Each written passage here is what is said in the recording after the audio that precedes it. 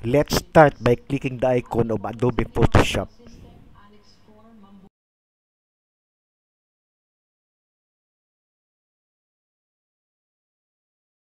And we will open the picture you want to upload.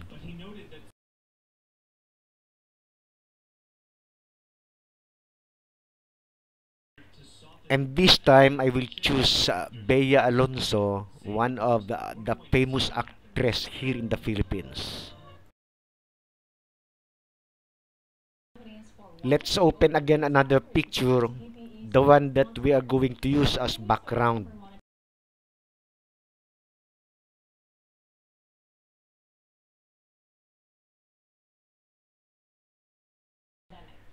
Just follow what I'm doing. I open again Bea Alonso's picture. I will use the pen tool.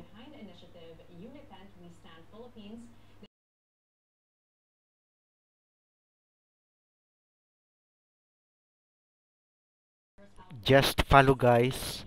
Click and click and click outside the image.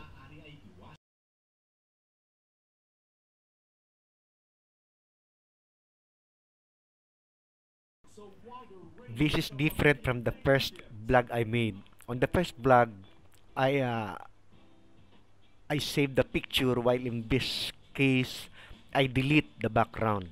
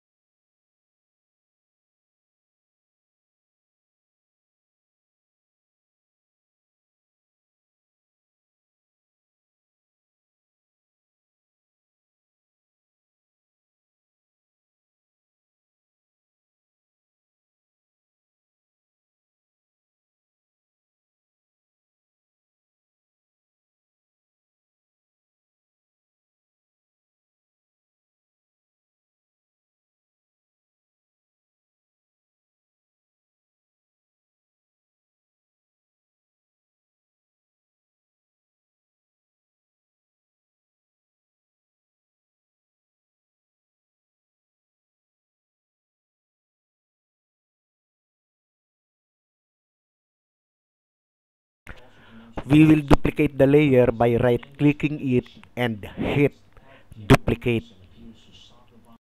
Or in other way, click Ctrl J. Highlight the upper layer and then click delete. The background is deleted now. Then open the picture that we are going to place as background. Drag the picture of Bea Alonso to the picture that we are going to use as background. And there it goes.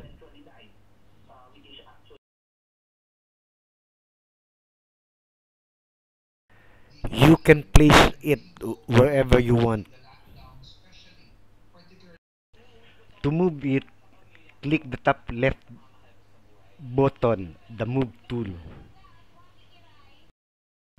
To resize it, press Ctrl P, the shortcut for free transform. Or click edit and look for free transform.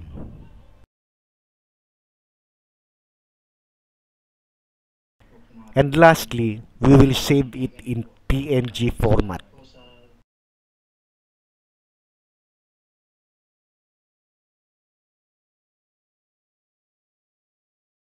So, we are finished in our tutorial on how to change background of a picture in a different way on how I used it before.